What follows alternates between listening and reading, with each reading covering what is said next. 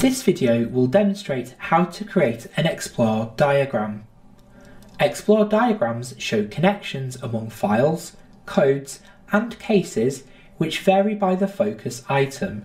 I want to explore which files are coded to the policy management code in the sample project. Click on the code, then in the Explore tab, click on Diagrams and choose Explore Diagram. The policy management code is in the centre, and I can see which data are connected to it. I have some options in the Explore Diagram tab in the ribbon to filter what I can see. My diagram automatically includes cases coding and files coded. To view just the files, uncheck Cases Coding.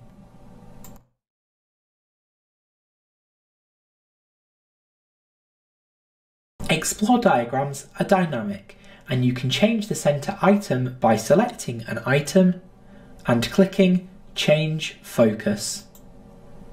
To go back to the previous Explore diagram, simply click Back.